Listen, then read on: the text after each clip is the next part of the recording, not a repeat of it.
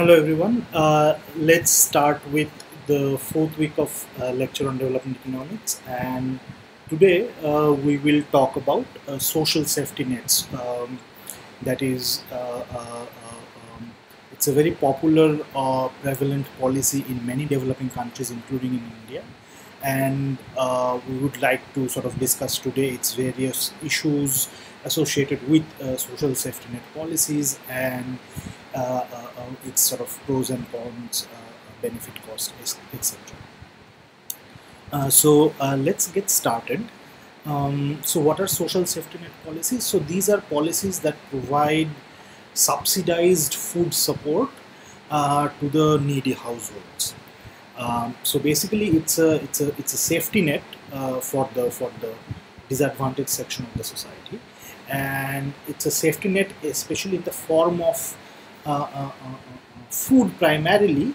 Now, either this food is delivered through food distribution centers that the government sets up in various parts of the country to facilitate the supply of the food, or given through food vouchers. Okay.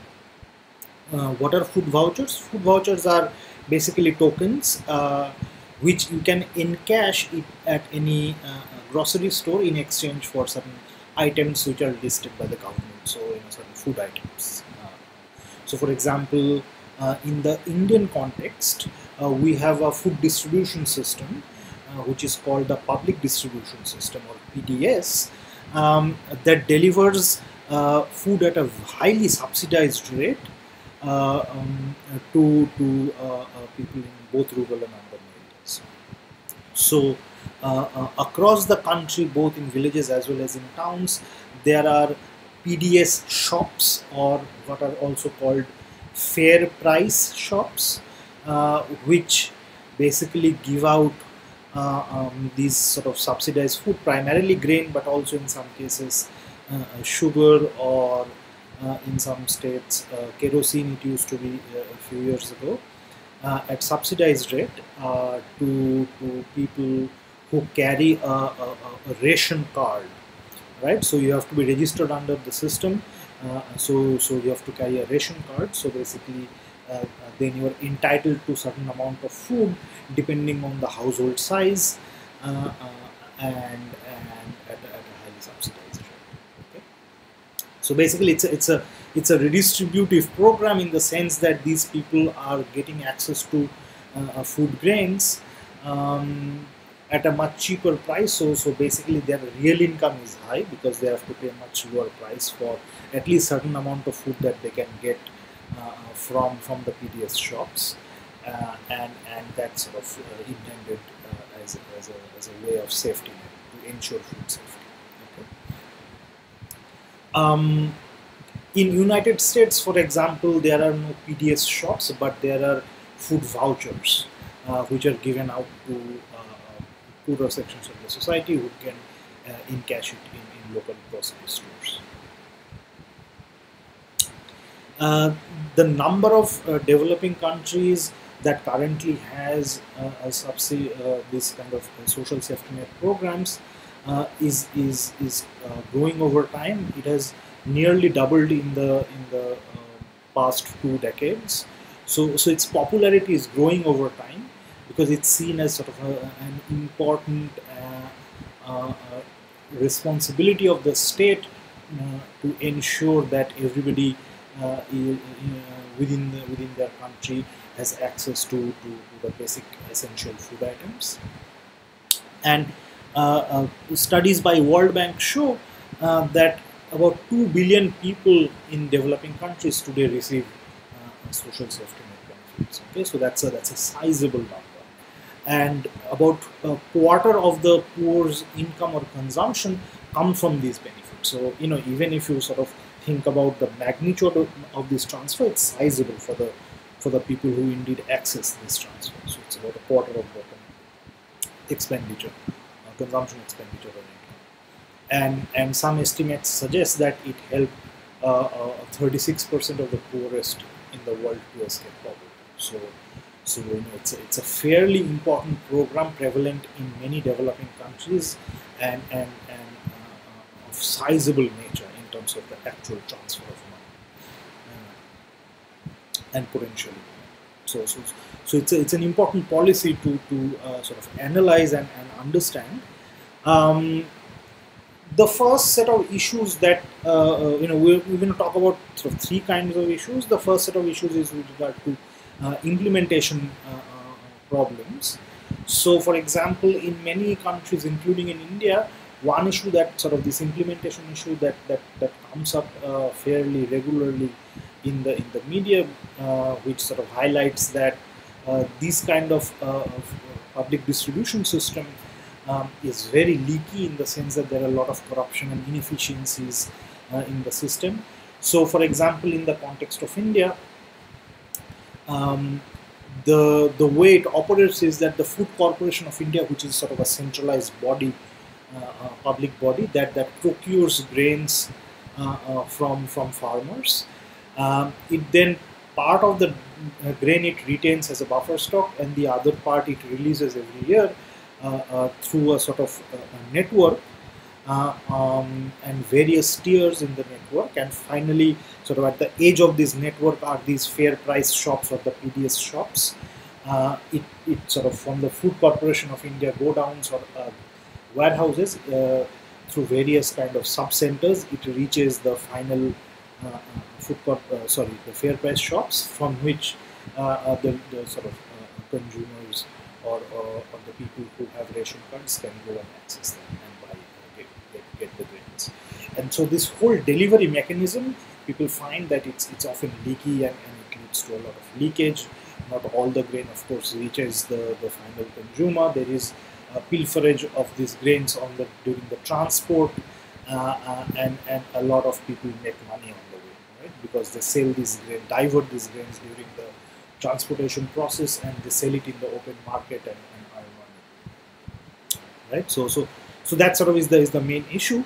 In response to that, at least in the Indian context, many states have tried to revamp their PDS systems, right? So for example, they have introduced various modernization tools, such as tracking of trucks, digitization of offtake of grain from various godowns, and arrival of grains in the sort of subsequent sub-centers, etc., to sort of check and monitor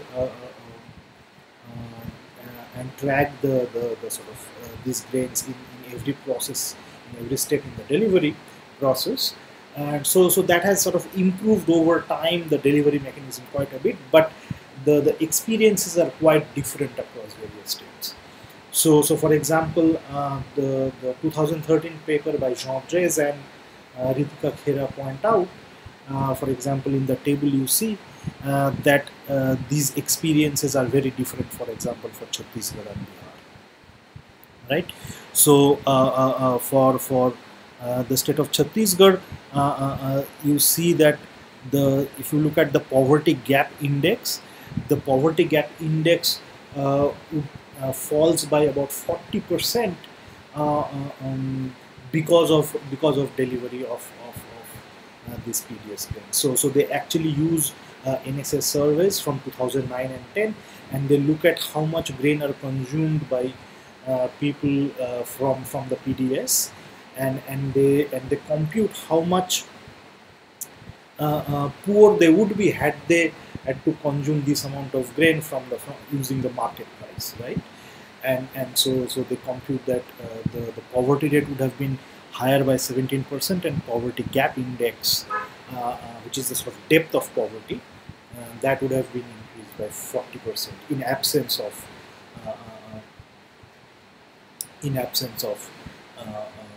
PDS. But they run the same numbers for Bihar, and they find very small percentage. So basically, that tells you that these experiences can be quite different across states. And Chhattisgarh is sort of one example in India where they have implemented the PDS reforms pretty well. So the PDS is more, quite well functioning in that state. So therefore,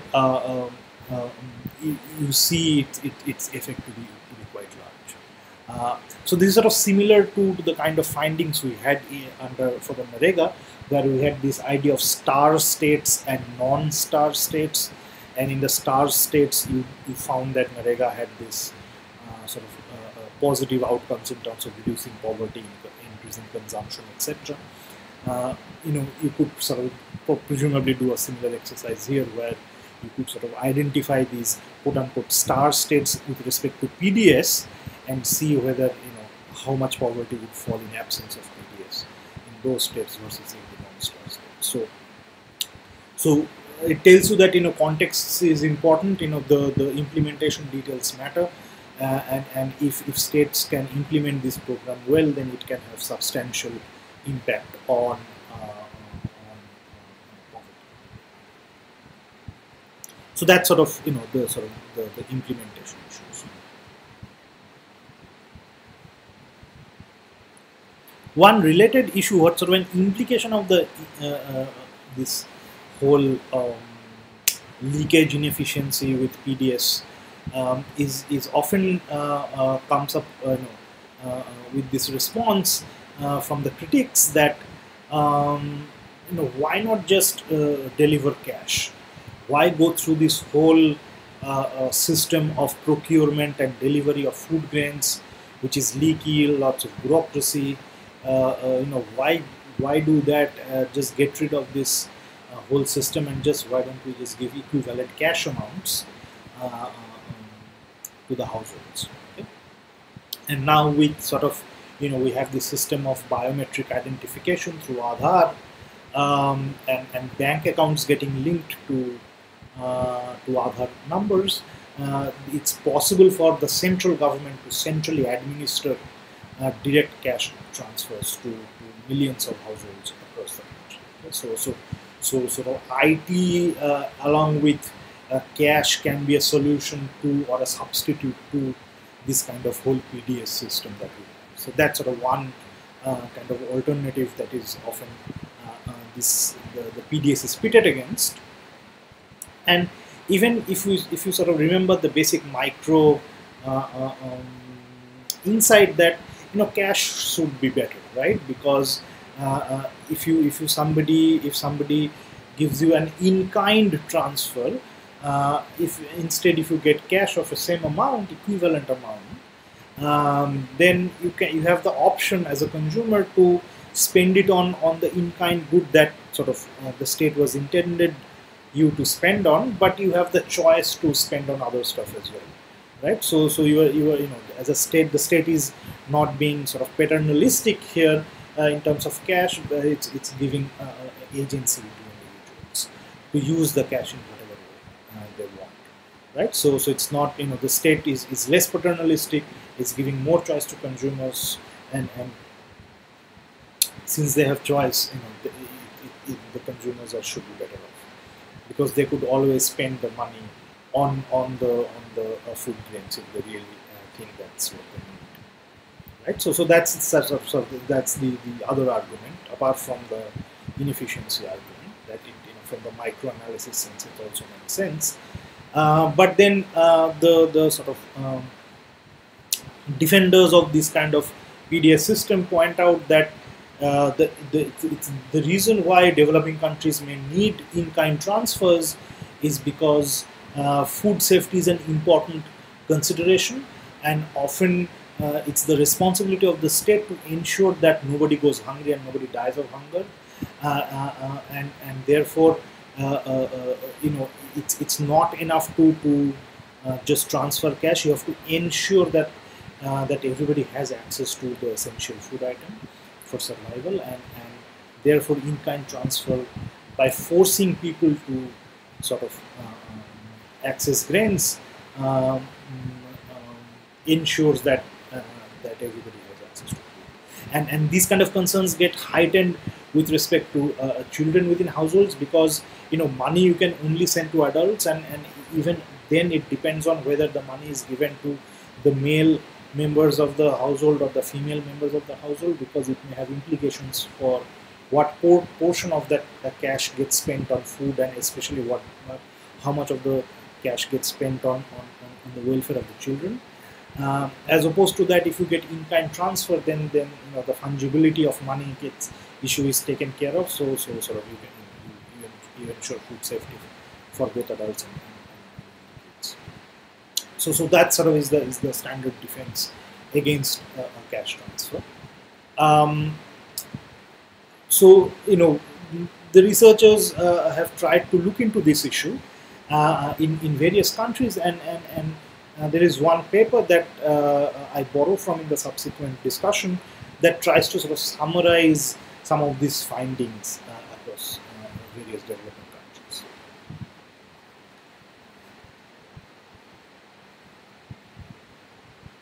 So the paper that I'm going to refer to is by Gentilini in 2015, revisiting the cash versus food debate. So what he does is that he reviews a series of papers that tries to that try to estimate the relative impact of cash versus food in various countries. Okay, so these are several papers. Each of these papers focuses on a specific country, and in each of these papers, the authors are trying to find out whether the cash versus food, which one has a relatively greater impact on various outcomes. We're going to primarily be focusing on calorie intake and food expenditure. Sort of two primary, because that's those two are the primary objectives of in-kind transfer to begin with. I'm going to talk about the other implications of social safety net shortly, and that is going to be the final topic on which I'll spend a bulk of the time. But for now, let's focus on on the metric of food consumption expenditure, or generally food expenditure and calorie intake as the sort of two outcomes against which we're going to measure the relative efficiency of in-kind transfer or food transfer versus cash transfer. Okay. So in the figure you see what they're plotting is what the author is plotting here is the relative impact of food relative to cash on food expenditure. Okay, and it's in percentage points, and each bar is for a different country. So you have Yemen, Cambodia, Mexico, Ecuador. You have two versions of the Ecuador, two studies. One is food versus cash, another is food versus the voucher, and then in Sri Lanka and Bangladesh in South Asia. Okay, and this is reporting the effect of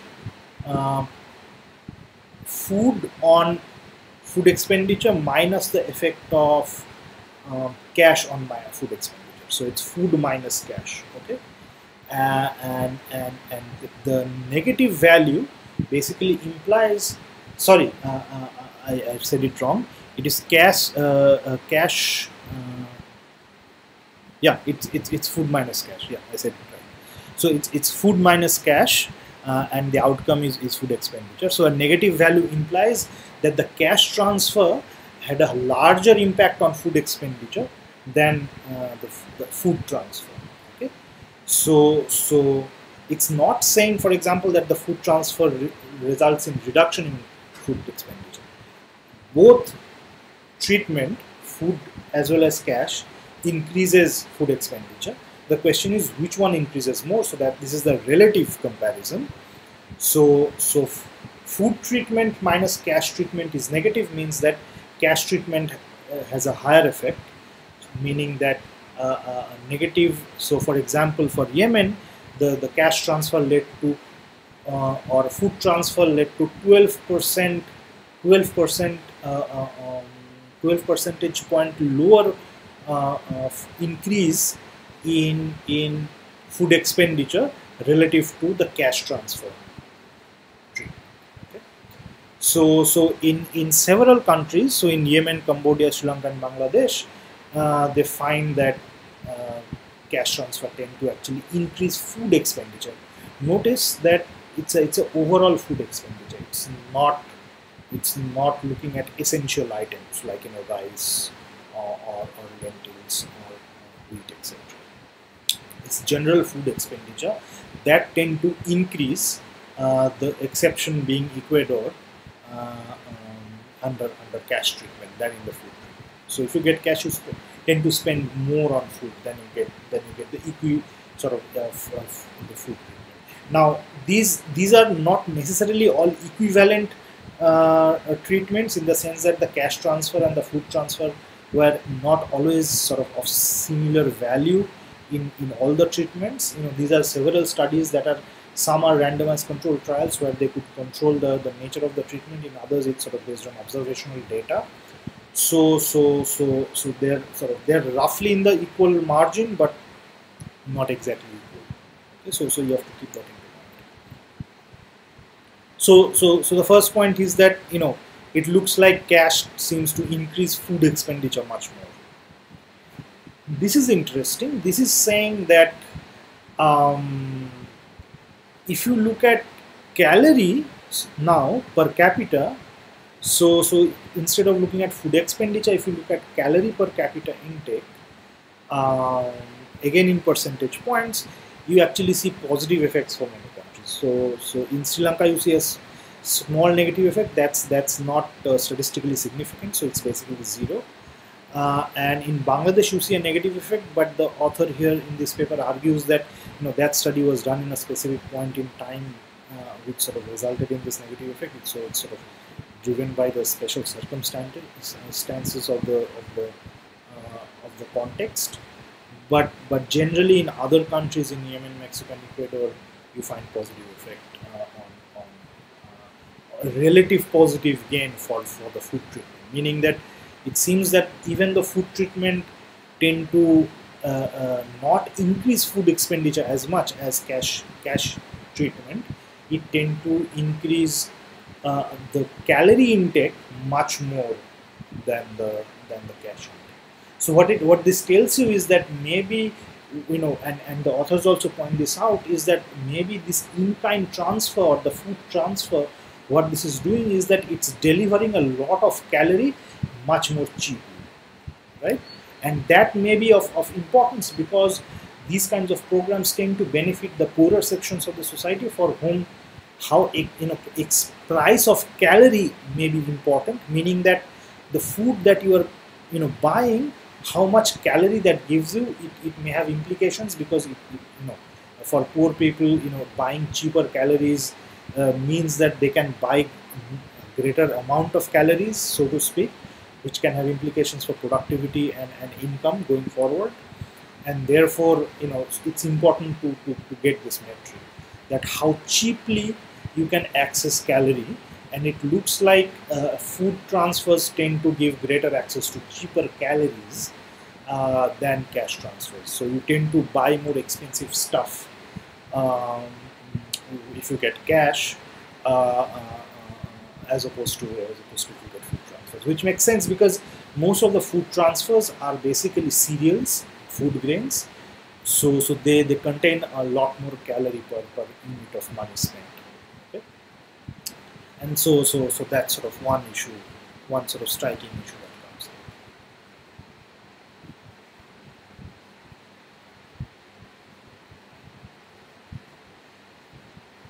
The third issue within this cash versus in kind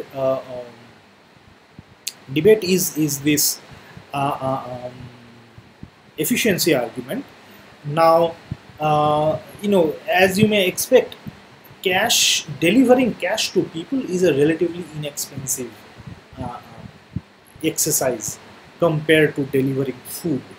Okay, because for food you need this kind of procurement and transportation, storage and transportation system. So it's a whole bureaucracy, right?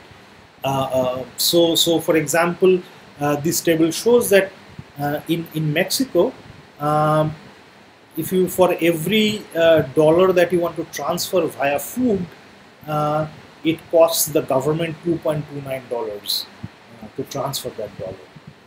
But it costs the government only $0.31 to transfer a dollar via cash transfer. Okay? Because there is no such bureaucracy involved in delivering cash, not as much bureaucracy. I mean, you can do this direct benefit kind of a thing, But even if you are not doing it, if you are sort of delivering cash, you can transfer money to the bank accounts of the local officials, local bureaucrats who can in turn give out the money. So even physical delivery of cash is less expensive. And you see this pattern across the country. So in Niger, for example, it costs about a $13 to deliver a dollar of food, whereas it costs only $4 to deliver a dollar of cash. Okay, and same for Yemen. So, this kind of in terms of delivering, efficiency of delivery, clearly cash wins hands down, which is sort of understood. But what about uh, benefit in terms of impact on calorie? Which mode of transfer costs less to deliver a given nutrition level? Suppose that's what we are interested in. Which one costs less to deliver the same nutrition level?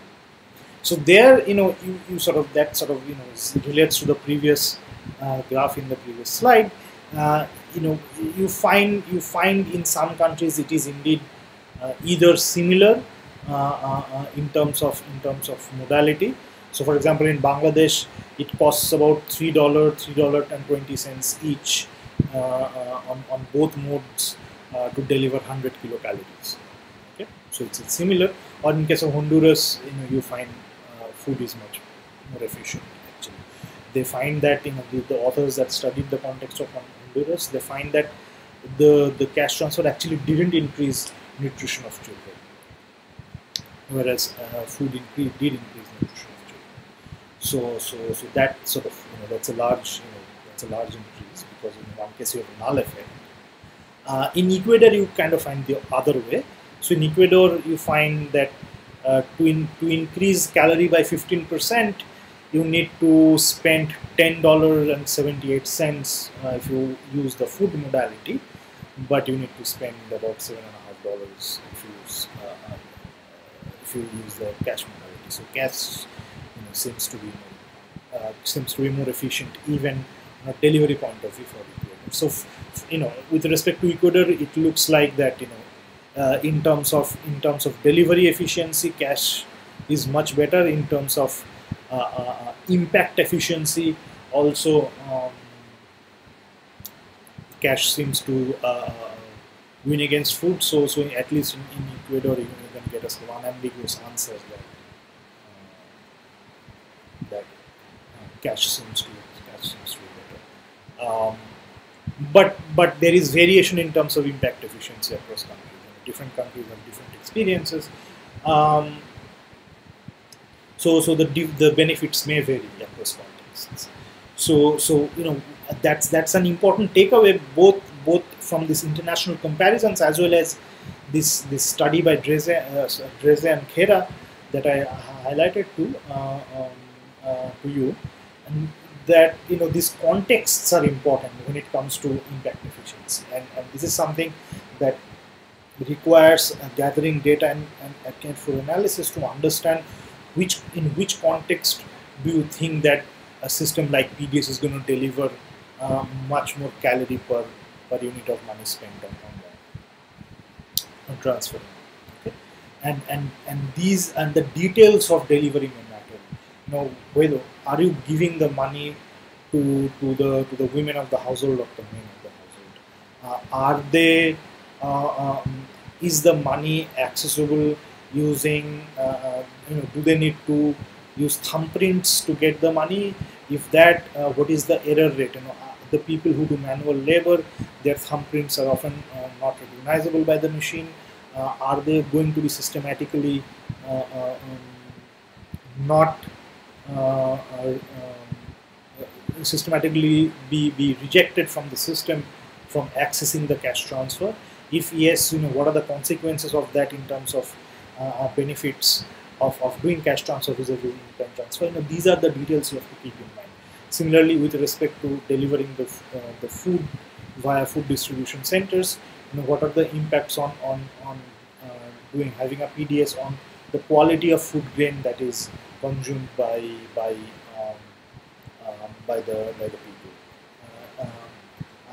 Is there a better way of delivering the food to the people than the current sort of PDS system that we have in India? So these details of implementation and context are going to be critical to understand impact efficiency, and that's where I think people need to do a lot more work and be more careful while forming their opinion. And so, we can discuss on Thursday, for example, what would work better for India. So think about that question.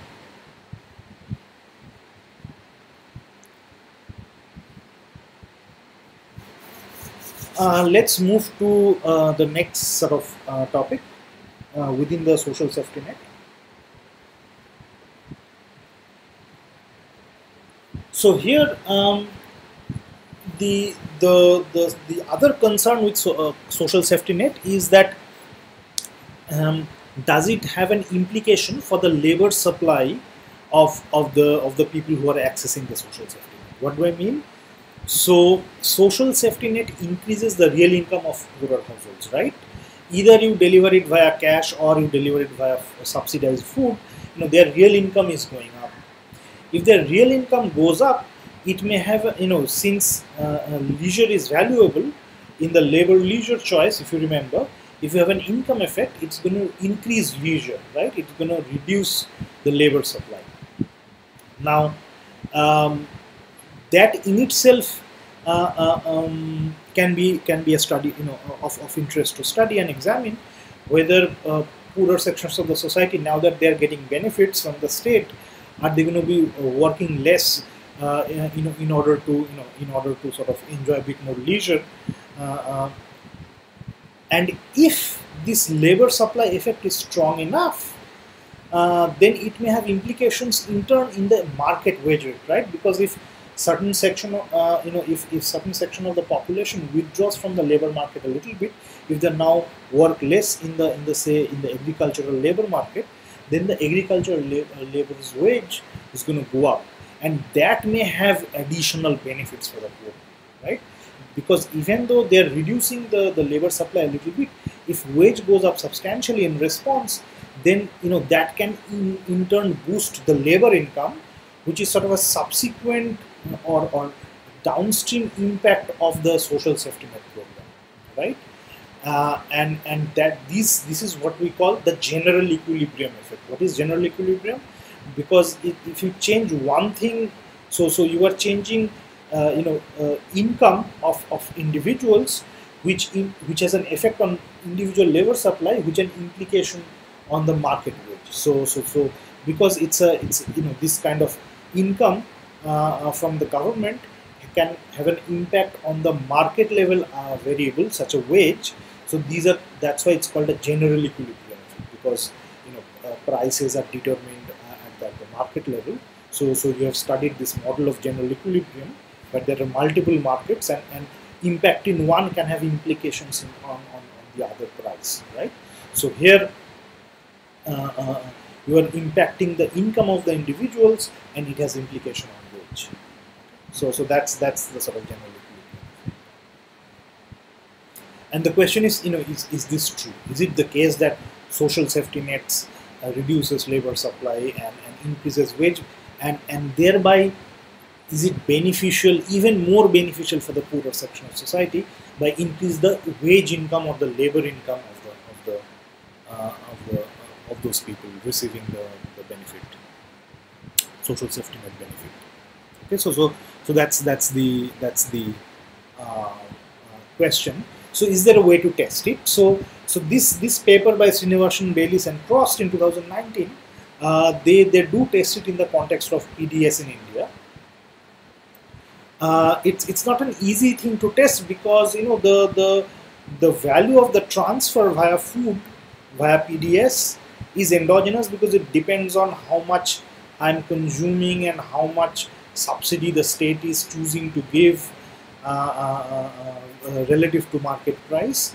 So these things can be correlated with other aspects of the society. So in states where a lot of people need food transfers, maybe the subsidy is much larger per unit of say rice, or per kg of rice, or per kg of wheat, and therefore in those areas you see a greater sort of a subsidy given to individuals, and also in those areas you may find that people are working more, so because they are much more poorer, so they are more compelled to work longer hours per month, and so you may underestimate the effect, because instead, which gives a lot of these subsidies, are also the states where people work more. So if you sort of look cross-sectionally, then you may find a correlation that may be driven by these other aspects of the society, which is different from the causal effect of food transfer on labor. So what do these authors want to test? These authors want to test whether, say, the labor supply or wage received by individual I in household H in state S in a particular time period T. In their case, they're going to look at monthly data on labor supply and wages from India, from a data set called ICRISAT, and they're going to look at the same individuals over time. So it's a panel data, so you're tracking a set of individuals over every month, and finding collecting data on how much labor hours they have supplied in the market and how much wage they have gotten against it, and you want to find whether that is correlated with the value of the transfer or the subsidy that you get from the state. So it's the value of the transfer that household H gets from state S in time period T. Okay?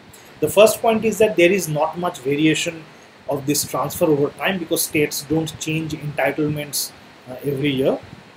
These are generally kept fixed. For example, right now you get 5 kilo of wheat or rice per person per month if you are a below poverty line household with a ration card, at some very nominal price, say 1 rupee per kg or 2 rupee per kg of the grain.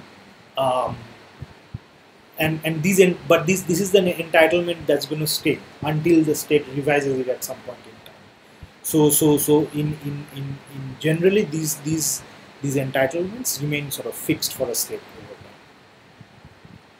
Okay?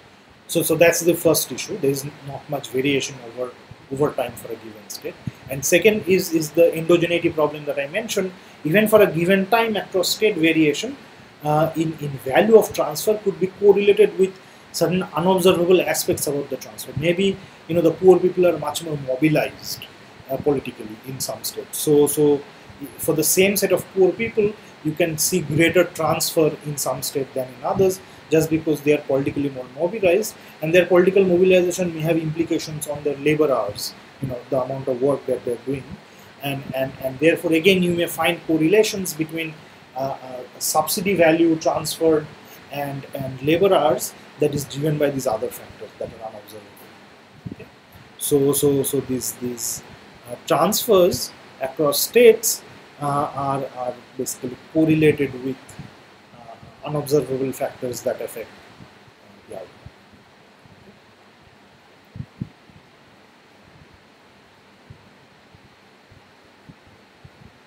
So let me then stop here, and in the next video I'll talk about how we can get around this endogeneity problem using an instrumental